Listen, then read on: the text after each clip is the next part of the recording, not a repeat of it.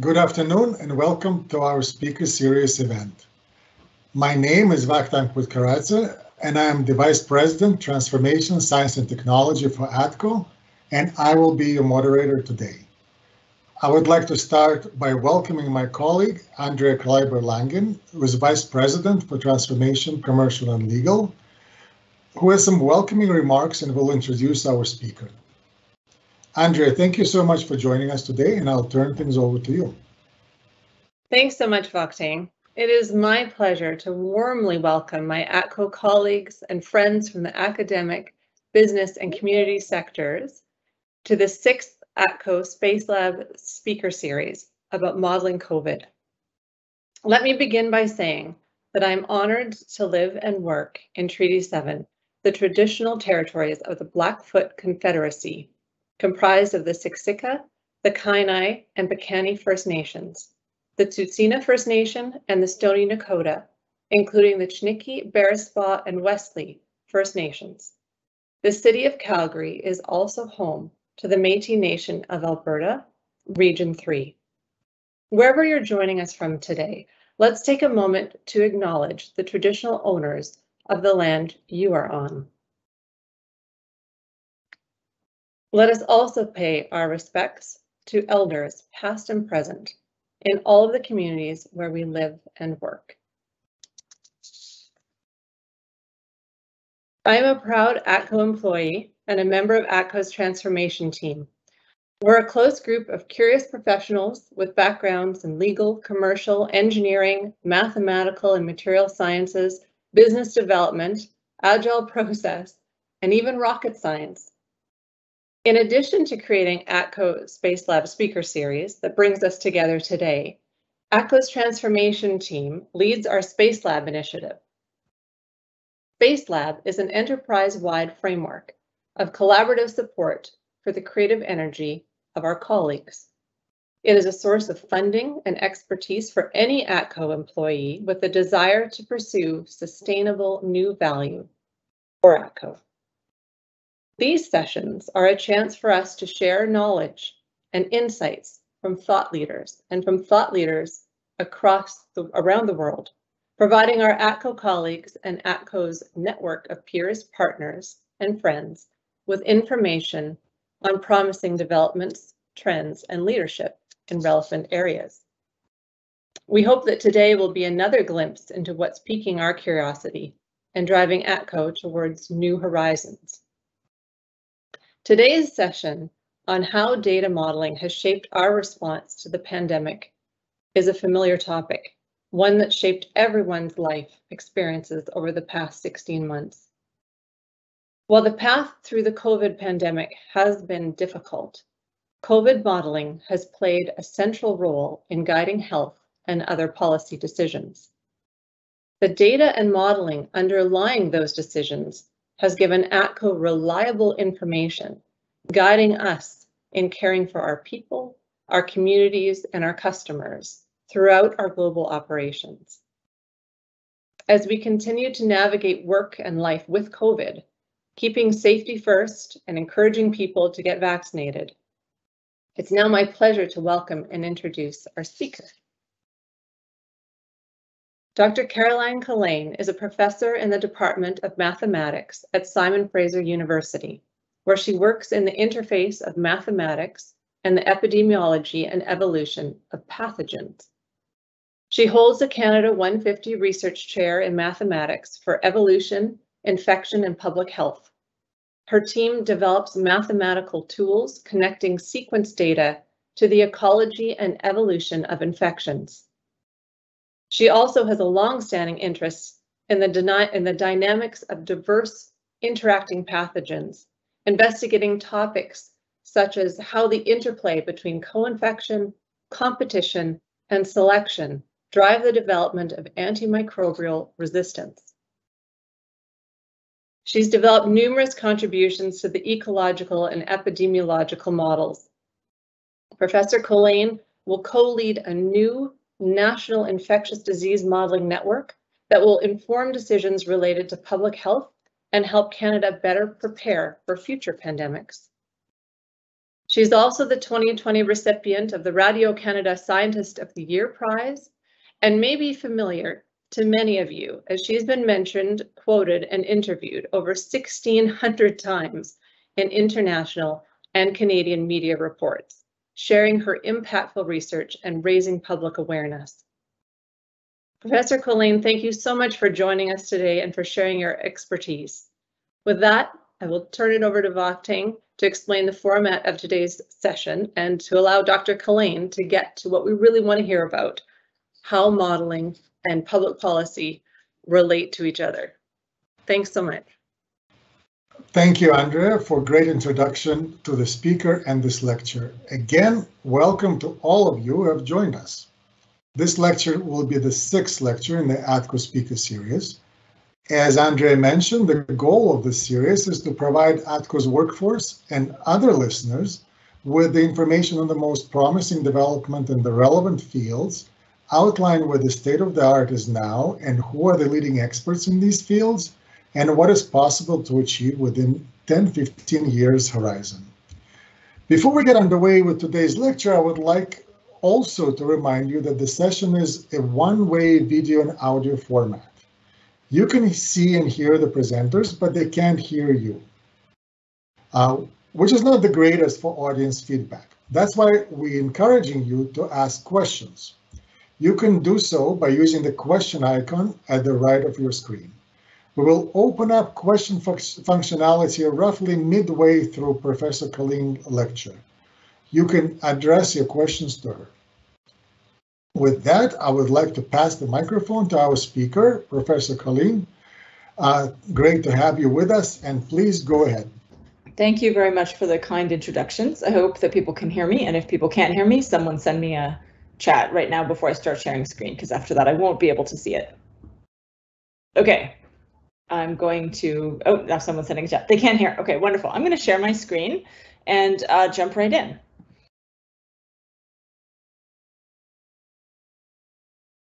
Okay, so can you see this?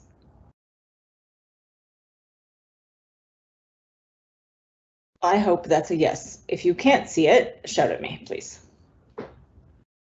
Okay, great. So I want to talk about modeling and policy in the pandemic, and I'll introduce myself a little bit more just briefly in terms of the roles that I've had. So as you heard, I'm an infectious disease modeler, and I do genomic epidemiology, thinking about how pathogens evolve and how we can learn about transmission by tracking their kind of very short-term evolution. I started working with the BC CDC, the BC Centre for Disease Control, at the start of the pandemic, and also have been working with the Public Health Agency of Canada and developing modeling in response to what they have been asking. And we had a team doing quite wide-ranging modeling during the start of the pandemic, especially. That said, my views here are my own and are not the views of those organizations. Okay. So the talk has several parts and aims to leave a good amount of time for discussion, because I think that's where it can get really interesting.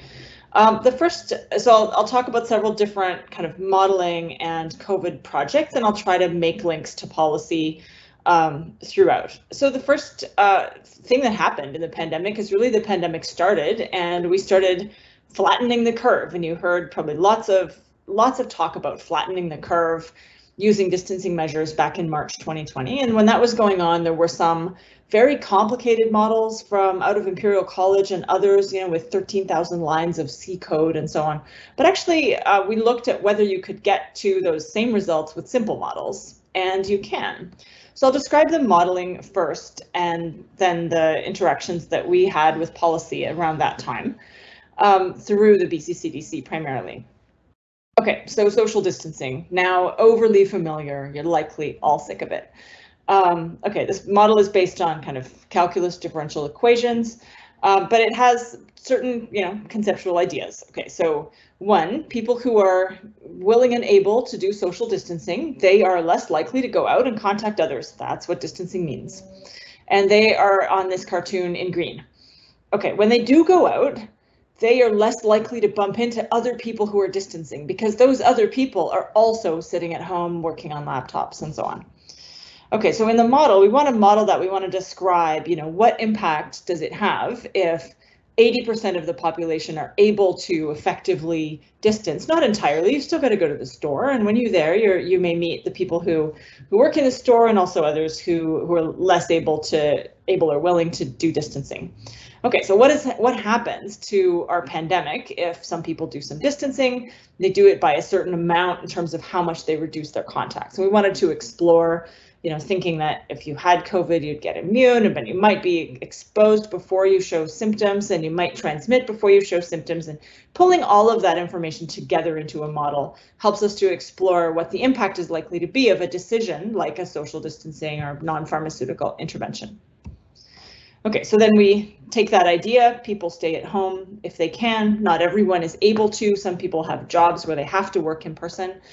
And we describe that using mathematical equations. Those equations are for the changes in the numbers of people who are susceptible, exposed, so infected but not yet showing symptoms, infectious but not yet showing symptoms, staying home and isolating or quarantined, and then recovered. So we look at the fraction of the population in each of these compartments, or the number of people, and how that changes over time. And we describe that with differential equations. And we then compare those model for case trajectories, how many people are symptomatic, with data. We choose parameters that match the data, and then we interpret, and we can use that match to build scenarios and figure out what would happen if we increased distancing or if we decreased it. How much can we decrease our distancing measures before cases explode again? That kind of thing. So these equations describe the rates of change of just two of these compartments, circles here. In fact, it's these two, the susceptibles. And for those of you who like equations, I'll just describe this briefly. If you don't like equations, don't worry about it. We have this fraction f here. We have the lower level is all the people who are willing and able to do distancing. That's why they've got D's on them. And the upper layer are people who are not able or willing to do social distancing. So maybe they have to work in person in a healthcare service and they can't do their work at home. When they go out, they don't see other distancers as much, and they contribute less to the force of infection. So they have this F number, which is less than 1. So when you go out, you're less likely to be infected by one of these folks because they're at home on their laptop. And that's really the key idea of the model. Everything else is just, once you get latent infection, then later you get infectious, and then later you get disease. Maybe not everyone's infectious, but okay. So that's the concept of the model and kind of how it works.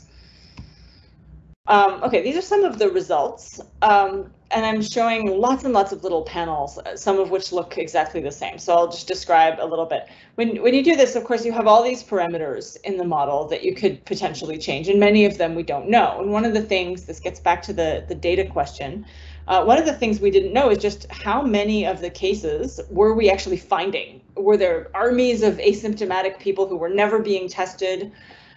Were there armies of people who were symptomatic but not being tested at the time, or were we getting 40% of the cases? So as you go down from top to bottom on these little panels, we've increased the simulated fraction that we sample from lower to higher. And then we had a little change on around April 14th. This is last year, so tiny little bump of cases in BC at the time, just a tiny little tiny wave of cases. Okay, so what I want you to notice here is this thing, the fraction of contacts removed. This is kind of like 1 minus f. So how well is distancing working? And that's actually the same. It didn't really depend much on our assumption about whether we were finding 10% of the cases or 5% or up to 40% of the cases here. Whereas the underlying transmission changed quite a bit. It could be really transmissible, but we're finding fewer of the cases, or it could be not as transmissible, but we're finding more of the cases. Similarly, the actual number of infections changes a lot, right? If you think you're finding most of the cases, then you don't think there are as many infections in total. If you think you're only finding a few, there might have been lots of infections. But what we liked was that the effectiveness of distancing was really robust. It didn't depend on these things we didn't know. And there's a supplement on the internet somewhere with many pages of what about this and what about that, what about this and what about that. Okay. So what happens with the model? In practice, because this was through a collaboration with BC CDC, and I think was requested, and well, not the exact model, but modeling forecasts were requested by policymakers. Sometimes we see this model popping up in Bonnie Henry's slides, and it's still used actually to look at forecasting not just infections, but hospitalizations. Early in the pandemic, it was used as a kind of communication tool. Those were that first bump, and then in the summer we had basically very few cases in BC. But then we did see the signs of early exponential growth back in June and July of last year. That was probably the estimate from the model, and you could see it growing into the fall. Maybe one of these, but public health used this to kind of convey to the public, all right, if those of you who are, able and willing to distance have really dramatically dropped the rate at which they bump into other people and risk COVID-19 transmission. And that makes a huge difference over even a short time frame from, 10 to 80 cases or 50 cases in these examples. So I think it was used to kind of convey to the public and also for, projections within public health. Okay, here's, I think it's really important in connecting models and research to policy or to decision making in general, whether it's policy or your own decision making, to really set your science in context. And that's one of the things I've learned from this pandemic. So this slide is about setting things in context. So here's something from March 20th, 2020, which was a collaboration between me and Ivan Semenuk at the Globe and Mail. And this is about flattening the curve. Okay, so these are the three curves, came from my simple model, same one, you just with the green and the pink people who are distancing and not. And it shows, this flattened curve, this so-called strong intervention, went up to about 7 or 8% of the population being infected at the same time, right? So let's just compare that to what we've actually done through the pandemic. Even the flattest of these flattened curves, just putting that in context, that would be about 40 or 50,000 daily cases in BC or Alberta, which are kind of comparable populations. That's 10, maybe 20 times what we ever actually had. We had in BC, we topped out at about 12 or 1,500 cases a day, and I think Alberta is maybe a bit more, but somewhat similar. We never did anything like this. That would have been 120 or 180,000 daily cases in Ontario. So we didn't flatten these curves. We actually stopped them from happening. And that's why by the end of, let's see, March, April, January, that's why we're not here now with people immune, a ton of our population immune by natural infection, right? What we did was this in BC. We had this tiny bump, we called it a wave. And what we would have had if we'd gone back to normal social contact, in all probability, is something more like this. One of these curves, and even here, modeled prevalence, so 400,000 is around 10% of BC, so that would be like one of these peaks, the medium intervention peak that would take place over a few months, and there it's a little sharper in this one. But it really sets in context, we didn't flatten these curves. We stopped these curves from happening entirely in a way, or we made such strong interventions that we stayed fluttering along the bottom. Okay, context. Right now, there is a lot of uncertainty. Here are some new projections that we made for PHAC a few weeks ago, I guess the end of June. And as you've heard, we now have variants of concern. We don't know how good the vaccines are against our variants of concern. Looks like pretty good against Delta, and the new data are emerging that are pretty promising. We don't know Delta's transmissibility in a reopened Canadian population. If we completely reopened at this time, that's what the orange curves imagine. We don't know infectiousness of breakthrough infections. We don't know how many people will want to be vaccinated. So there's so much uncertainty that's underlying these projections, and we can't really make predictions. We use these models to illustrate scenarios and show the timing and the consequences of assumptions. Okay, that was topic one. I'm going to move on now to vaccination, which of course was the next major change in the pandemic after social distancing. In a way, social distancing we had up and down, and then wow, there came vaccines. And what were we going to do? And in particular, what would the vaccine rollout look like? Who should we vaccinate first? So we got interested in this question for two reasons. One was that I was interested in long COVID and outcomes of COVID that are not just not restricted to just hospitalization and death. And another was that the BC-CDC asked us to do some modeling around age and age-based rollouts and around the deferred second dose strategy. At the same time, we were learning from Israeli data more about vaccines and how they worked for COVID, and in particular that they prevent infection, which is what you want them to do. It's what you want your vaccine to do. You don't want to just get measles, but get it less badly. You expect when you get a vaccine that it prevents you from getting the infection in the first place. And these vaccines do that, but I think there were conservative assumptions around like maybe they won't do that. Maybe they'll just prevent severe disease, not preventing infection. And they kind of do both, but they do largely prevent infection. And that actually impacts the vaccine rollout. It really changes who you should vaccinate first and how you should prioritize things. Importantly, that's in the Canadian context or in the context of a Western jurisdiction like Canada that's been rolling out distancing and preventing its curves for the last 18 months. Okay, so this is a mathematical model, but I'm going to first show it to you in a cartoon form because you can actually get all of the ideas from the model from these cartoons, and these cartoons are also a kind of model. Okay, so here's my cartoon model. So I've got a low transmission scenario, and I'll just take you through like who these cartoon people are. So it's a simplification of the real world. And in this simplification, I have blue people and I have gray people. Okay, and the blue people are vulnerable. They are maybe like those who are over 85 and they're very at risk of severe disease if they get COVID, or maybe they're over 80 or other very vulnerable people. They are not typically the people who are, working in your grocery store and having high levels of contact because, LOB. All right, so then the gray people are the kind of transmitters, the working adult population who work in person and don't spend their whole day sitting at home on their laptop. In this model, our only priority is to protect the vulnerable. So we're not worrying about long COVID and the essential workers, none of that. Not worrying about the kids, that's tragic, but we're only worried about the blue people. Okay, so the red arrows are the path the virus takes through the simulated population. And I'm going to do 2 experiments. All right, so in experiment 1, I'm going to vaccinate the vulnerable. I've got 5 vaccines, restricted supply. It's February in Canada. I got 5 vaccines. I'm going to go, oh my God, these blue people, they're really vulnerable. You got to get as many of them as possible. Okay. In my other experiment, I'm going to vaccinate I'm going to vaccinate 5 of these essential workers, the gray people. Okay, so here we go. And when I vaccinate one, I'm going to prevent their infection from going to the next person in the chain, because I've prevented them from getting sick enough, prevented them from getting infected or sick enough to transmit. Simple model. And when I stop a transmission event with that, I'm going to color that edge in yellow.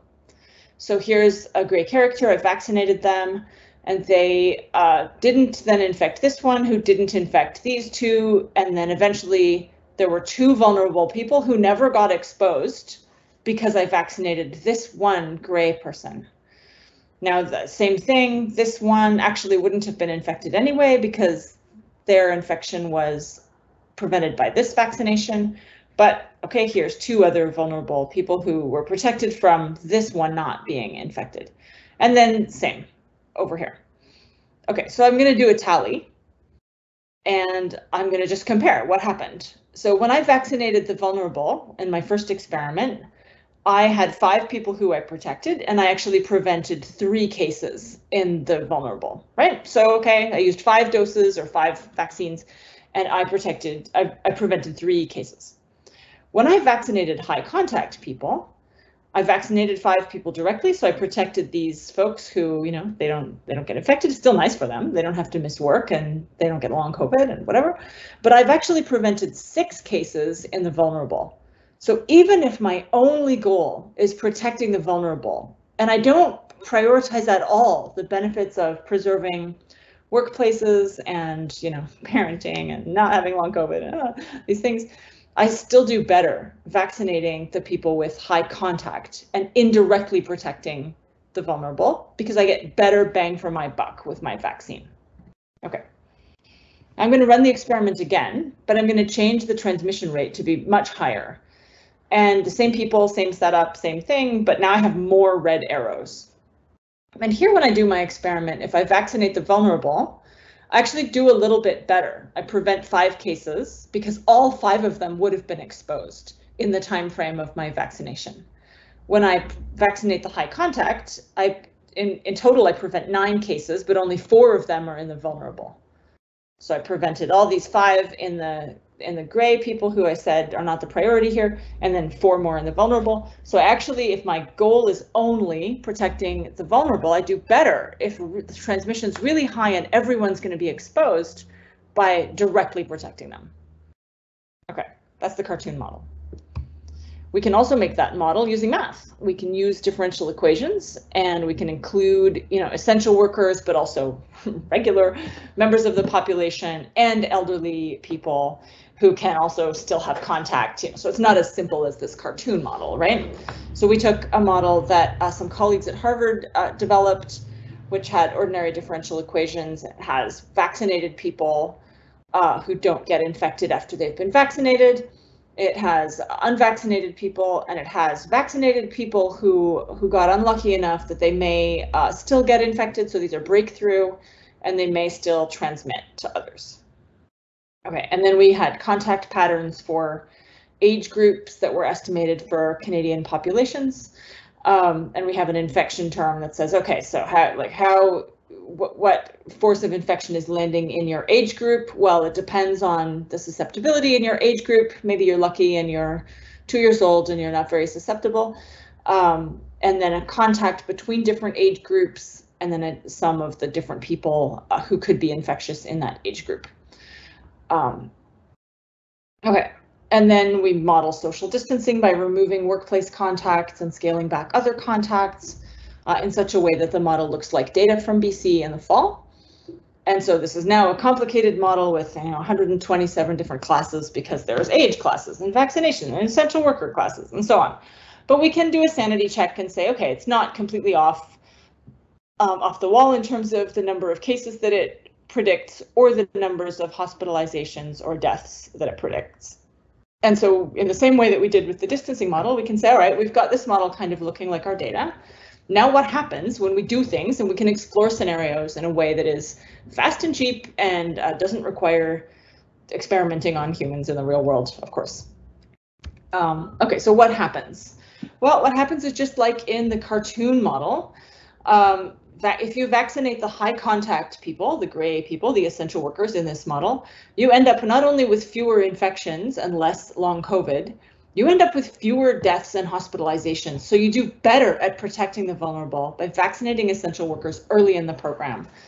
So I want you to compare, there's a lot of panels on this slide. I want you to compare A, oldest first, and this shows the portion vaccinated over time by age, showing 80 plus come first in January and February, and then the rest of the age groups until now. I want you to compare that to C, where we do 80 plus. And then when they're done, we start with essential workers of any age, and then we continue with the age rollout. Okay. So if we compare A and C, what we want to compare is a plot here and the plot beneath it. So I'm going to zoom in. So this is infections, so new cases per day in, this is a BC model. So we have our oldest first gives, when we reopen in March, or we have a variant arrive in March, which indeed we did, we get a huge bump. We didn't do this because this modeling was done before. This is what would have happened in the model, on reopening in March, or having a high transmission variant arrive in March.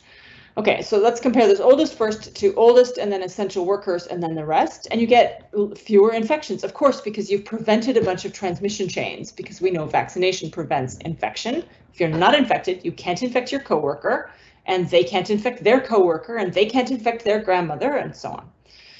Okay, when you look at hospitalizations, the difference is less stark, because of course, older people are more likely to be hospitalized, and you've delayed their protection a little bit, but you still see fewer hospitalizations because you've prevented people from being exposed in the first place.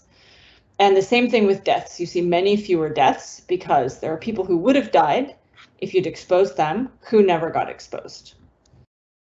Okay, so again, as with the social distancing model, when we said, okay, well, what about this? We don't know this and we don't know that.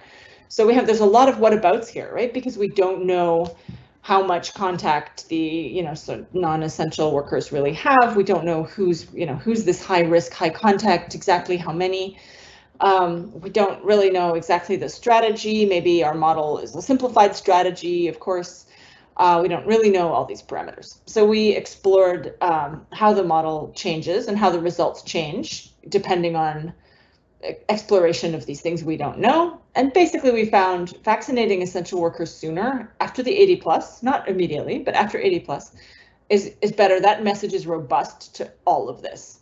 So in these plots, you can compare the green bar, baseline oldest to youngest, to C. So A to C is green to purple, and you can see purple is always lower than green, and it's always lower than green by quite a bit, no matter what you change about all these strategies, underlying transmission, and so on. Okay. One of the pushbacks we got, we presented this a lot because it was a message I decided to really try to get out there. And I've had a lot of media interviews in the past year and a half. And this one, I accepted all of them and said, okay, this is what I want to say.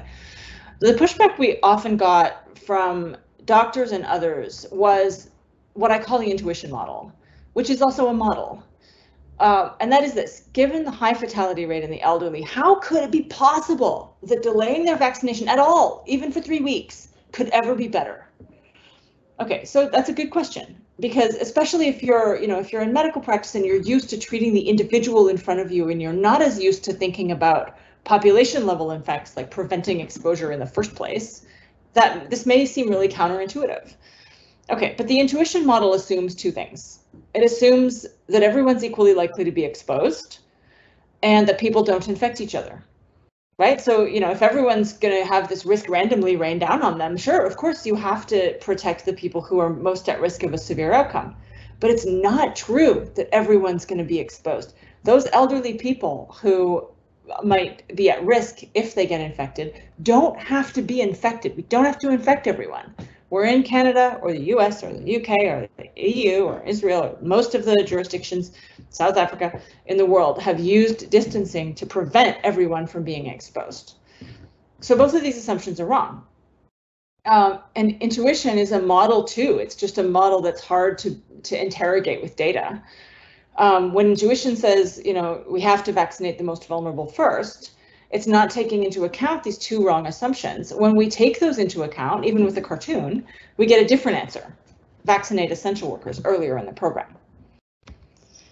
Okay, back to the policy. I think this was done at request of BC-CDC, and they did do this to some extent. It's always, there's always political challenges. You couldn't say, like, start with 20-year-olds, all of them, even if some model said it was right. It's just, there are many factors, and I think these models don't tell you what to do. The models help frame the decision that you're making, and then you make the decision, or in this case, public health makes the decision.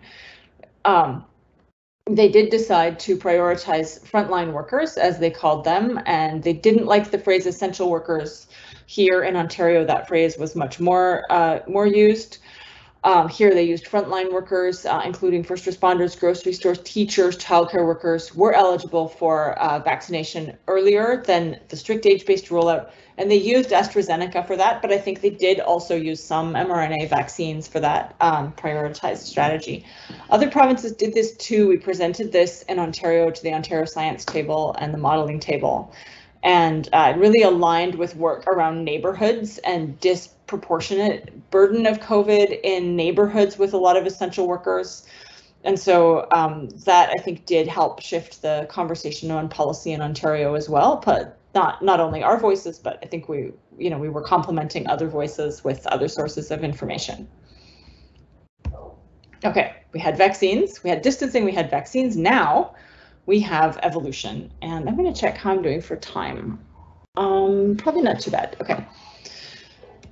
So this is a picture of the SARS-CoV-2 global diversity taken from GISAID, which is a public database of sequences. Each dot in this colorful little wheel represents the RNA sequence of somebody's COVID infection, somebody's SARS-CoV-2 virus. And it kind of shows, like, it originates in the center and time goes out from the middle to the ring to the outside as we move from the past to the present. So around last year, sometime We started seeing variants of concern, B117, it's not 17, sorry. That's now called alpha, this is gamma, this is beta, and now of course we have delta, which isn't on here yet. So it didn't do much in terms of interesting, new variants until the middle of last year when we started seeing the alpha variant coming through the UK. So I want to talk a little bit about where we think this virus might be going. So before now, we have had mostly in the world susceptible populations, right? People who have not been vaccinated, vaccines weren't approved, they weren't really widely deployed in large populations until fairly recently. And at that time, selection would favor a more transmissible virus. So if the red person is infectious, the best virus is going to be able to get to the most blue people. That's so the most transmissible. And that's really alpha and delta have had that selective pressure, and they have become extremely infectious. Now, selection is going to begin to favor immune escape. So in this population, highly immunized, a virus that is more transmissible will have an advantage like delta, but an even better advantage is going to be to a virus that can get into vaccinated individuals. Okay, so what might happen? Well, a vaccine escape strain might appear, and it will appear faster if the mutation rate is faster, if the transmission rate is faster, so delta, if there are lots of unprotected people, so you can get lots of cases, and lots of infectious people, so you can lots of viruses, because that's what gives the virus the opportunity to do this. We can slow that down using control measures to stop transmission, trying to reduce circulating infectious people, case finding, contact tracing, isolation, support for people to isolate, not in their large household, and so on, time off work, etc. And of course, vaccination, reducing the number of people who are unprotected. We can't really change the mutation rate of the virus. We can monitor immune suppressed patients where variants might emerge, and we can try to look at whether some viruses mutate faster. But okay, that's in terms of trying to prevent the appearance of an escape virus. So I'll get back to that when I talk about Alberta at the end. We can also try to reduce the spread of an escape variant if it does happen. It'll spread better if there are lots of infectious individuals of that type, and if they can interact with immunized individuals. So if there's a lot of mixing between people with a virus and people with immunity, that will give an opportunity for an escape strain to spread. And so we can reduce that by reducing transmission in general, or jumping up and down to try to stop specific variants of the virus. To do that, we have to find them and know where they are in time. We can do that with focused high density vaccination, so hot spots and whole communities at a time rather than kind of 50% everywhere. 50% of the places at 100% coverage ends up better for this picture. Okay, how will we know if this happens? So, we've seen this with Delta and with the other variants. Kind of by the time it's on our radar in Canada, it's already here. And that was even with the border closures that we've had until now. And I think one of the reasons for that is that, knowledge of risk of a new variant as vaccine escape requires data that we don't typically share. So are they breakthrough infections? You have a sequence that's on this gizzard that I showed the little wheel picture, but we don't know whether the people who had that infection were vaccinated. We don't know whether they were clustered together or vaccinated people infecting each other, or whether something's just been sampled because they want to sequence a particular outbreak or as part of a research study, or is it really actually spreading more? And we never really have data on symptoms and severity. So if you want to know if there's a severe vaccine escape strain, and you're a scientist or a federal government person, researcher, or policymaker, you actually can't know the things you need to know. And by the time these are published from international sources, by the time you know severity, it may well be established here already. Okay, and what if it emerged within Canada? Of course, we have cases here too. We could have a VOC emerge here. It hasn't happened yet, but it could happen. When would we act? So you might say, well, what's a reasonable indicator? Like, we don't want to just act all the time, I guess. So maybe if it caused more breakthrough infections, or if doubling time was faster, or hospitalizations increased faster, or it had a higher proportion of cases, like Delta has been growing, or maybe it caused bigger outbreaks in settings in workplaces, for example, or maybe it caused more severe outcomes. Okay, these are all totally reasonable. But the problem is for all of them, except maybe the first one, maybe, by the time we know them, it's too late to prevent the spread, because these indicators need data, cases, but also virus sequences to know if it's of a specific type, linked with symptoms and severity, so linked with what happened, the outcome, and linked with vaccination status, and maybe households or outbreaks in workplaces. So these are not routinely linked in Canada, and where they are linked, they're not generally available to scientists. But also just timing. By the time we know the fatality rate, if it's 1%, you need hundreds and hundreds of cases to estimate that 1%. By the time you have hundreds and hundreds of cases, or thousands, you have to have those thousands of cases. So prevention has already been lost. Okay, so I'm going to end with some perspectives and kind of state the case for cases. The case for, what I mean is the case for still paying attention to the number of infections and thinking about it, despite probably what's a current view now, a current optimistic view. Okay, so here's an optimistic view, and I think it kind of prevails, and I think it's largely completely reasonable. Okay, so, and it has 5 points. So the first one, because we've vaccinated, especially the elderly, but lots of people, the relationship between infections and hospitalizations is changing or has changed. So the most at risk are the best protected, which is great. And breakthrough infections are much less likely to be severe. So if you've been vaccinated and you did get unlucky and get COVID anyway, it's probably going to be much more mild, which is great. Okay. The second is, the only reason we restricted people was to protect the healthcare system in the short term. This may not be correct, but it's a simplification, but I've heard this view stated. We didn't do that to prevent long COVID or to prevent VOC or to prevent infection itself. We did this because and when we started to see challenges in the healthcare system, and in particular to acute care capacity, whether that's beds or staff or ICU or whatever it was. Okay, but now infections are no longer a big threat. So we don't need to do that anymore. And we don't want to restrict people's social lives and interactions, even if they test positive. So we're moving to this more endemic mode. You've heard of the flu, and we don't shut the world down over flu, even though we know elderly people die every year from flu. And furthermore, with increasing activity, contact tracing, which is kind of limited in effectiveness anyway, is going to be really hard because, if let's imagine you go to a nightclub and then you go to a restaurant, or the other way, and then you go to work, you'll have so many contacts, it'll be hard to chase them all up.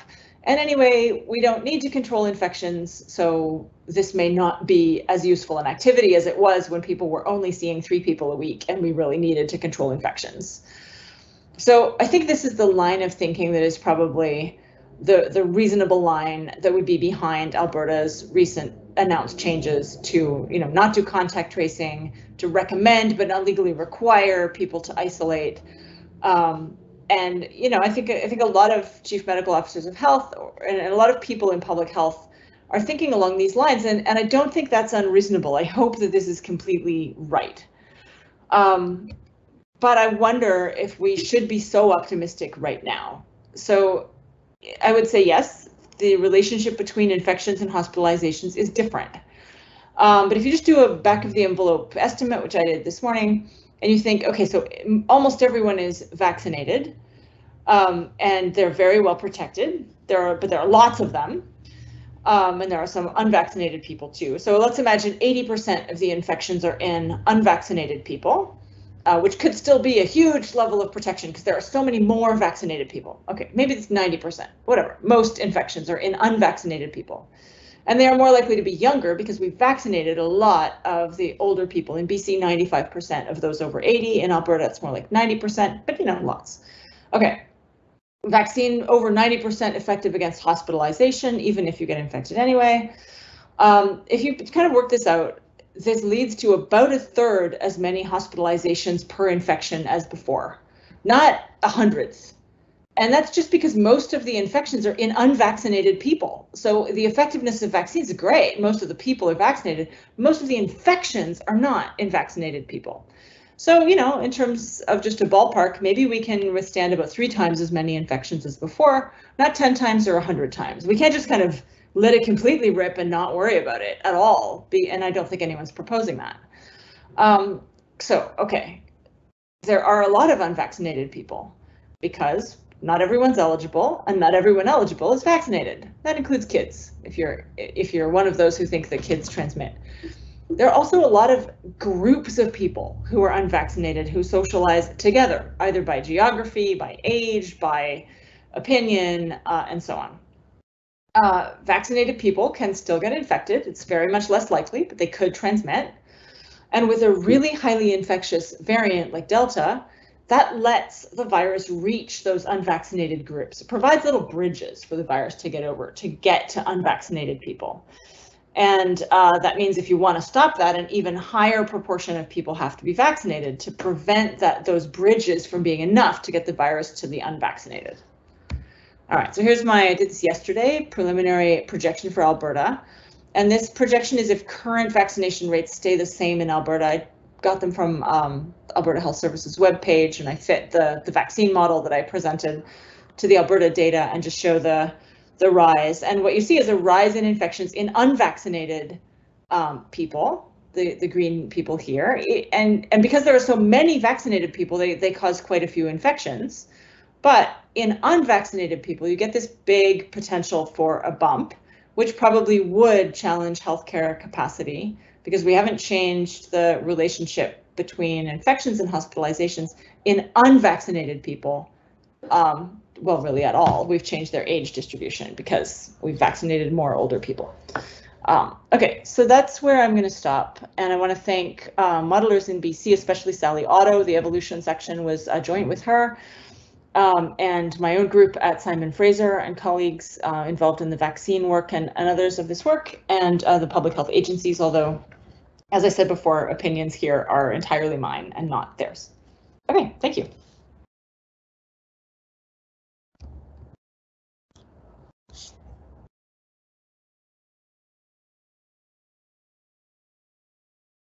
I hear silence. I'm on silent. Okay, there. I can see you now at least. Yep, thank you. Thank you very much for this really interesting and engaging lecture. We're going to next turn into our Q&A session. I would remind our listeners to use the question icon to ask questions. It's moderated format, so once the questions are published, you can see them and upvote if you like. We actually encourage you to upvote the questions because the questions with the we will choose the most popular questions to go first. So please show us which questions you would like to answer first. So our first question is, let me look at the list.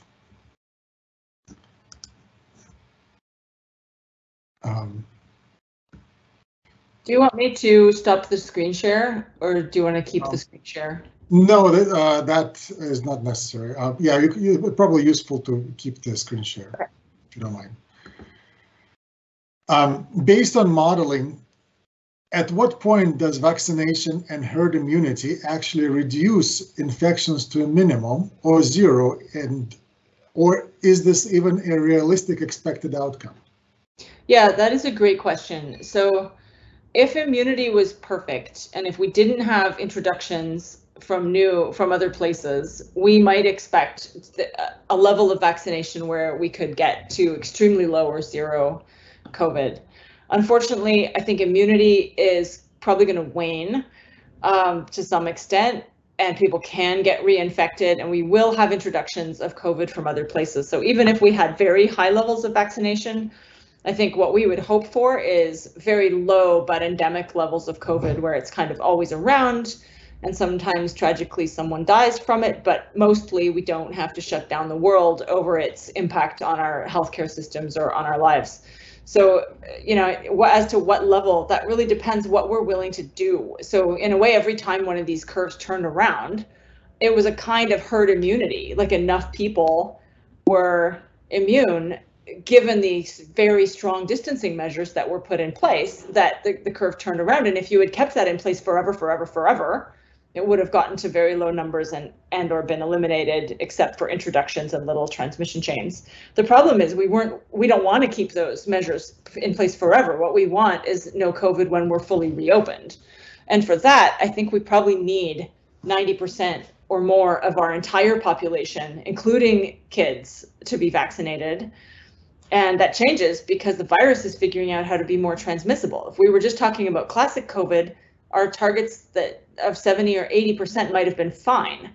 But now we have variants of concern which were selected to have higher transmissibility. Now they do. That means we probably need more vaccination to get to that even kind of practical herd immunity where cases are kept low enough by vaccination that we don't overwhelm the healthcare system. Thank you.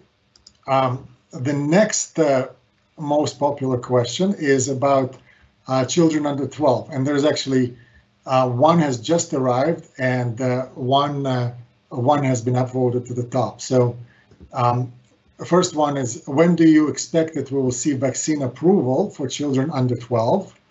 And another one, what will be the rate of transmission among unvaccinated children under 12, and is it a cause for concern? Yeah, these are fantastic questions. The first one's a little easier. What I've heard is that we'll have the data from Pfizer in September. I suspect that Health Canada would act reasonably quickly within a matter of weeks. So hopefully sometime this fall, we would have approval, if indeed the data are good, right? If it looks good in terms of safety to vaccinate under 12s. And I don't know if that's going to be 5 to 12 or what exactly the range is. How concerning is it? This has been an incredibly political topic, and we did some modeling around schools and school transmission, and we found, based on data, and I guess this is an unsatisfying answer, but we found anything can happen. As with adults with COVID, often you have an exposure and nothing happens, no one gets infected, but sometimes you can get unlucky. You can have an infectious person land in a high-risk room, maybe with poor ventilation and lots of dancing and singing, especially the singing or shouting. So then you can have a big cluster or bigger outbreak. And so I think it's clear that while kids are not hugely more at risk, kids, of course, can get and transmit COVID, and they can get long COVID, and they can get this meniscus inflammatory syndrome after COVID. So if we just stop all our mitigation measures and we let COVID run rampant through schools, that may be a huge cause for concern that doesn't mirror what we've been doing so far, because what we've been doing so far has not had very many infections around because all the adults were distancing, and there have been lots of mitigations in schools, especially high schools. So, I don't think schools have been a huge driver and people have been hiding information about schools. I think they have done better than I might have expected. In BC, they were open throughout in elementary schools, and largely, I don't want to say there were no problems. Of course, there was transmission. But if we change mode and we have a highly infectious Delta variant now, and we agree that we're going to have lots more infections because we're not so worried about hospitals anymore, and we remove the mitigation measures, we may see a very different picture. So I do think it's something we shouldn't dismiss. This is a new virus. Because it doesn't lead to hospitals or ICU or death in kids at the same rates as adults, that doesn't mean it doesn't cause problems for kids. It doesn't mean the risk is zero. And I think we should be monitoring carefully and honestly, and trying to keep our minds open and keep data gathered and transparent so we can make good decisions. Thank you. And I have another question in mind, but there was a question about related to the children, so I will jump over the queue if you don't mind. And that is the question, let me find it. My family and I are fully vaccinated, but my toddler is not. Should I be cautious with the new open protocol in Alberta? What would you recommend? That's a good question. I don't think I want to make recommendations outside of public health. Like I said, toddlers are much less at risk than adults. But then, of course, if you have much less than $1 million, you may still have quite a bit. That may still be an intolerable level of risk to you. I think, we know that outdoor activities are the safest. We know that masks are helpful. We know that, lots of things. So yeah, it's very hard to think about that. I think many times it's been thought that kids who got infected were infected by an adult in their family. So the fact that the other family members are vaccinated is a lot of protection for the child, just like the gray and blue people. If you prevent the introduction in your household, then your child is much less at risk. That said, you of course have to make decisions about childcare and your child contacting other adults and other children. I think it's hard. I also have a 10-year-old who is, of course, not vaccinated, and we need to think about some of the same questions. Thank you. Our next question is from Mark Lewis. Hi, Mark. I'm just going to find it. Hi, Colijn. I love the talk. If the infection now does impact the unvaccinated mostly, is there a possibility of a type of herd immunity, which is a combination of vaccination plus immunity from infection in the unvaccinated class? Yeah, absolutely. And thanks, Mark. Nice to virtually see you here. Yeah, this is kind of what I was surprised to see this picture when I ran this model for Alberta yesterday, because in BC we see this more slowly taking off.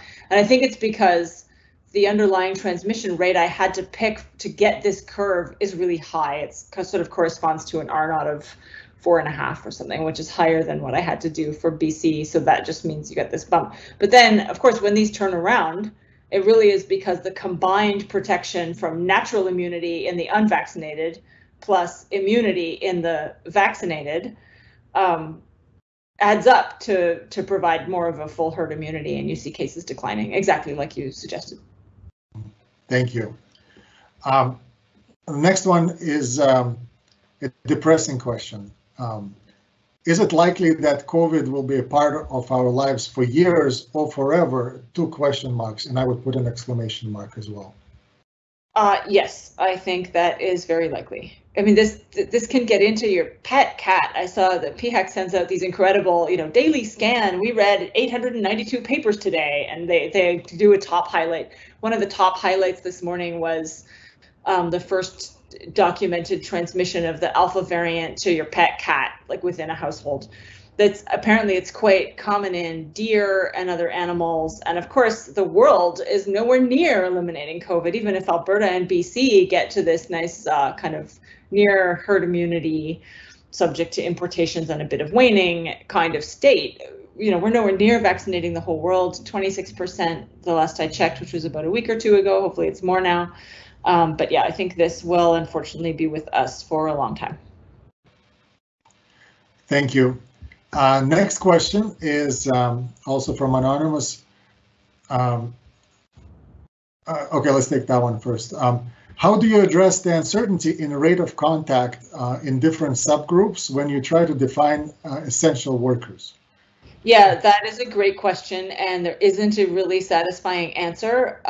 What we did here is not super sophisticated.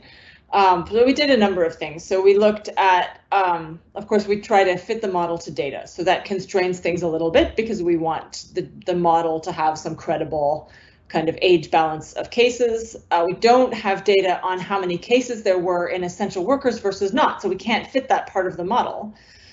So we have to kind of fit the overall contact and then use this established method to pull out a contact matrix that has workplace contacts reduced less for essential workers or not reduced at all for essential workers than for others. So then when you combine work, school, home, and other contact, and you've done something different for work, but we do kind of have to make these things up.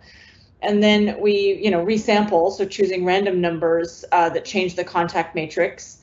Then of course that gives us these little error bars, and it never changed the full message, but we don't know those contacts. And I think it's really important because as we try to project into the future and we see things like this in our models, the amount of contact between people who are all vaccinated, your whole social group is all vaccinated versus a group who's all unvaccinated isn't really captured in this model, and whether that varies by age or impacts the age mixing also can't be captured because we just don't know those things. And so these projections just have a certain amount of uncertainty, and I think if we really tried to capture that uncertainty, these would be all over the map.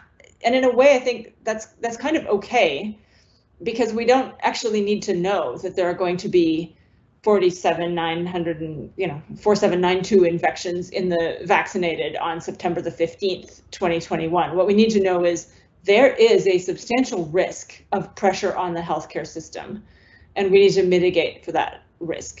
So I don't know if it's not a satisfying answer, but we do try to handle those uncertainties. Thank you. The next question is quite interesting, so I'll just say it, and please answer as much as you can. Is Alberta direction of relaxing a significant amount of COVID control measures in the coming weeks based on conclusions or trends drawn from modeling? I don't think so. I'm not involved in the conversations in Alberta, but maybe Mark Lewis actually might know the answer to that as well as I am. My impression is no. My impression is it's probably from this kind of logic, all of which is, like I said, reasonable, but in my opinion, maybe quantitatively, we're not quite there yet in terms of the numbers of unvaccinated people. I don't know. Maybe Mark wants to comment on the role of modeling in Alberta and policy today. Thank you. Well, I don't think we can hear Mark, so maybe he could contact us later. He could type in the chat. Looking at the context, this from Jay. Looking at the context on eliminated curves entirely early in the pandemic, did this bear out comparing to other jurisdictions with less significant interventions?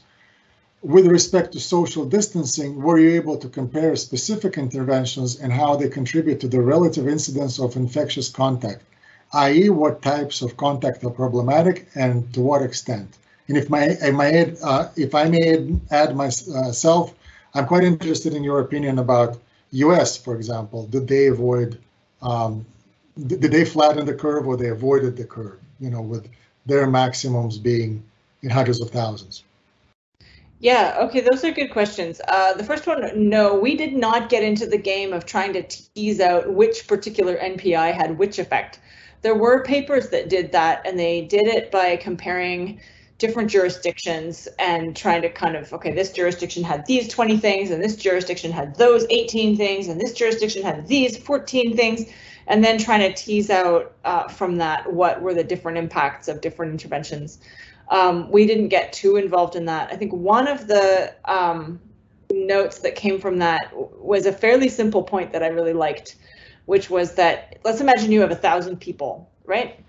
And you say, can I have a gathering of 1,000 people for COVID? Well, imagine one infectious person landing in that 1,000-person gathering.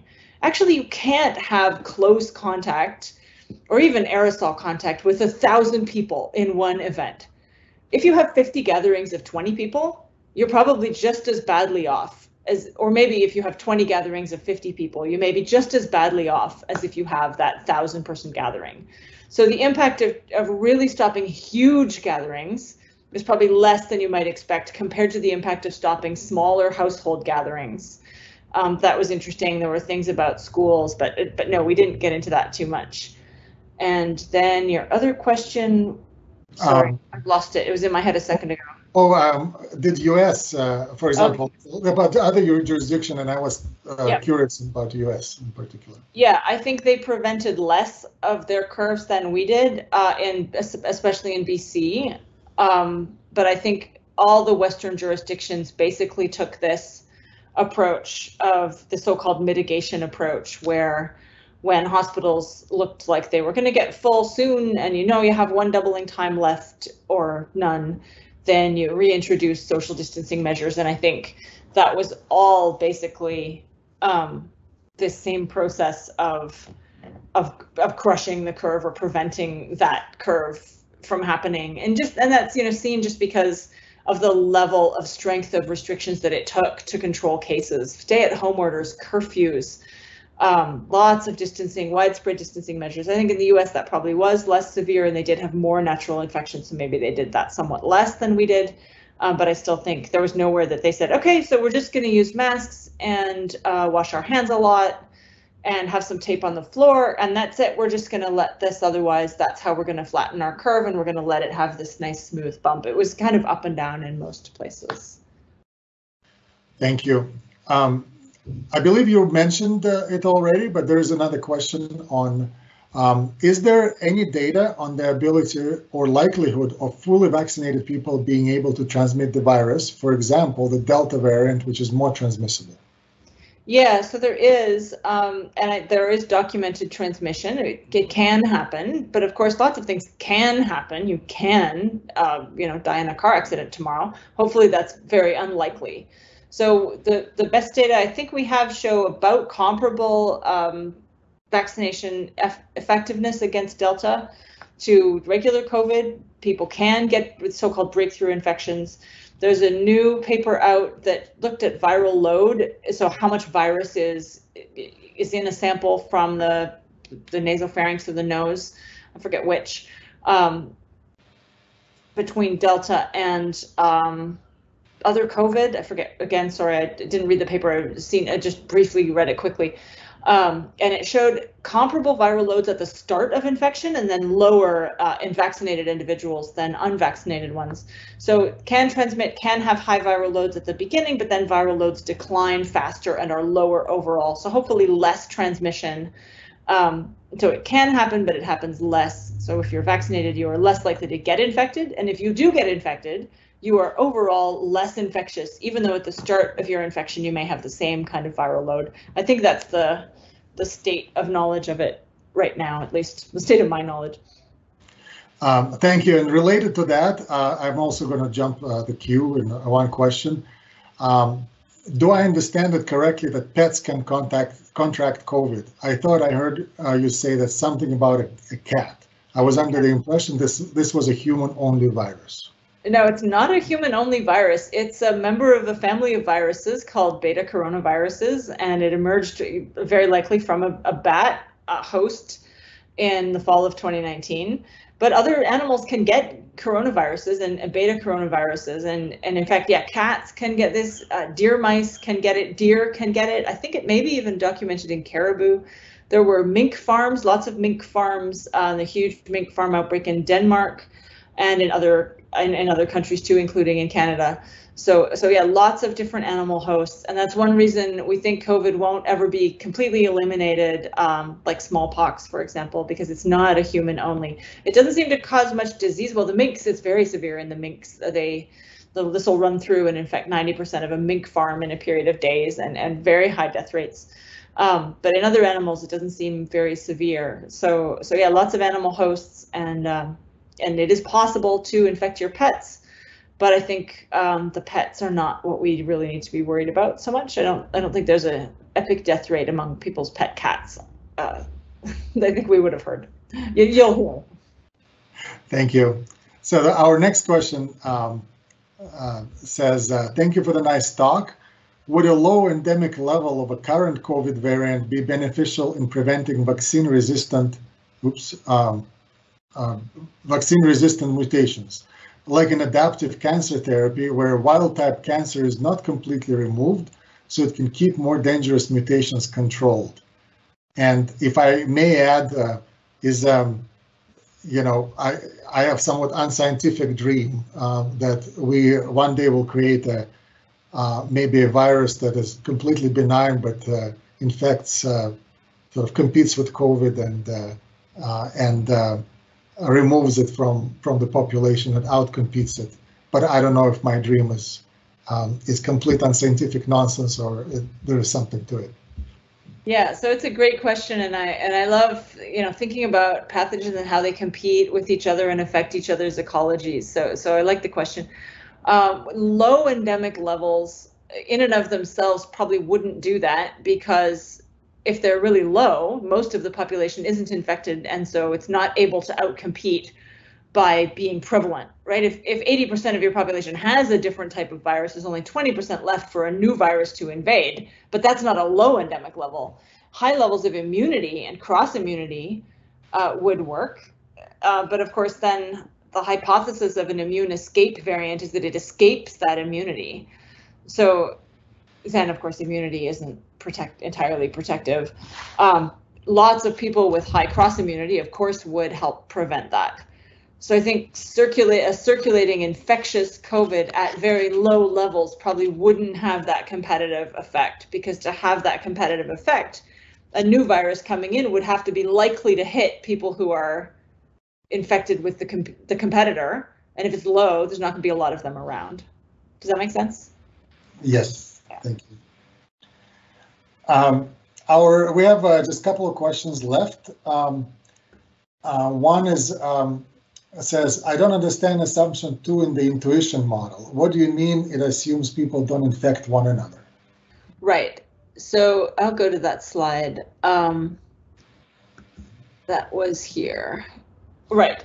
So by that, I mean, you're not taking into account that by vaccinating a care worker, you could protect 20 elderly people from exposure. Let's say you had a group of elderly people who are being cared for in a particular setting or home, and they're cared for by 2 staff members, and the staff members go in and out of the home, but the elderly people don't as much, right? I think everyone would accept that we protect those elderly people by preventing those care workers from getting infected. And indeed, we prioritized healthcare workers. So when you say, oh, it can't possibly be better to vaccinate others first, you're kind of ignoring this idea that if you vaccinate precisely the others who are going to expose the vulnerable people, you do better. So I hope that clarifies it. So just not taking into account that you can use vaccination to impact whether people are exposed at all. Thank you. Thank you. Yeah. Our next question. I read a paper about VOCs, and it noted that there is a limited amount that variants could evolve, as the spike protein can be only modified so much. With boosters targeting these, could this reduce the amount of people who needed to be immunized and reach herd immunity earlier, as it could potentially reduce breakthrough infections? Okay, so there's kind of 2 questions there. One is about herd immunity and breakthrough infections to whatever is circulating now, and that was the second part of the question. And the other is, about the possible emergence of new variants. So the possible emergence of new variants, yes, there are only so many mutations that can happen in spike. But if you think, for one thing, it's a new virus. We don't know everything about it. Not everything that the virus does in terms of its phenotype and abilities is about spike. It has other genes, they do other things, and they connect with our bodies in different ways. But even within spike, suppose there are only 20 or 30 mutations. There are a lot that are like feasible, and that's a low number. There are lots of combinations of those. So we haven't explored all the combinations, even if maybe we've seen every individual mutation so far in the land of COVID across the whole genome. We've probably every single mutation must have happened many times. We haven't seen all of the combinations, and it's those new combinations, one effect, another effect compensating for some impact of the first effect, a third thing kind of mixing with those first 2 things, and a fourth thing adding back an ability that was lost by the first 3 things. So if you think about, 20 and then the number of ways you could choose 4 things out of 20 mutations, it's just extremely high, and we have not explored that space. If we do get more universal vaccinations, that will of course be good and will help. I'm not sure it would help in terms of herd immunity for the Delta variant circulating today. If it was more efficacious against that variant, then yes, it would help. It would certainly help if we could vaccinate universally with a very broad coverage vaccine that we know somehow could not be escaped as easily as our current vaccines. That would help, of course, but we don't really know what's going to happen in terms of escape of our current vaccines either. So a lot of unknowns there. So not the end of the road yet for the mutations, unfortunately. Oh, absolutely. I mean, I think right now we're seeing a variant that emerged months ago, and it's what's causing our pandemic right now. We are not seeing what's emerging right now. So somewhere in the world, if there is a vaccine escape strain that has emerged 3 weeks ago, we won't know. And we, because of global and local data sharing, we may not be in a position to know until it's quite late in the game, sadly. Thank you. Next question is, how does the Sinovac vaccine compare to the Pfizer? I know nothing about Sinovac. That one, I'm afraid I don't know, but I can direct you to Nicole Basta, who is one of our team of infectious disease modelers that mentioned in the network you heard a little bit about in the introduction. She is developing has developed a website that compares all the vaccine products, and you can take a look at that. I can find the link and send it out. I don't have it in front of me right now, but yeah, sorry, I don't know that. Thank you. And I guess our last question is, what is your opinion of Sweden's approach to COVID? And I am also quite interested in that because I heard their quarantine and quarantine limitations were very mild compared to ours. Yeah, I haven't paid as much attention in the past few months as before, but so for those who want some background, I think the idea is protect the vulnerable by trying to isolate them, but otherwise just kind of let many more infections happen than we've done in the kind of mitigation jurisdictions. And the idea was this it was called the herd immunity approach, I think, unfortunately, because that meant that herd immunity took on this kind of negative connotation among people who really hated that idea. I think the challenges are you can't really isolate your vulnerable forever because people are just more mixed than that. So elderly people need care, they need interaction. People don't just interact with people only their own age, everyone circulates, and so it's very challenging to really effectively protect a portion of your population. And also, the hospitalization rates and rates of severe and chronic outcomes in the regular population are high enough that it's actually not just like flu, and it's okay to let most adults get exposed to COVID over a period of a year or two. And I think that's where that went wrong. But like I said, I haven't followed the data recently. They did have a very high death rate early on in the pandemic because of these effects compared to local other economies or other places like Norway and Denmark who were nearby and who were similar. And they didn't seem to have a huge economic benefit from doing that. And that's partly, of course, because their nearest trading partners were impacted by COVID too. So economies also aren't completely separate from each other. Thank you.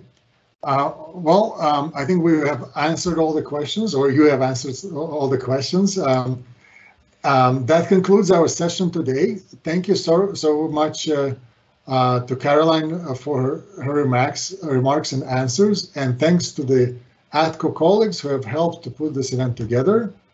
To all of you who have joined, we very much appreciate your interest and invite you to watch our social media feeds for information about future speaker sessions. In the meantime, please stay safe and enjoy the rest of the day. Thank you. Thank you. Thanks for inviting me.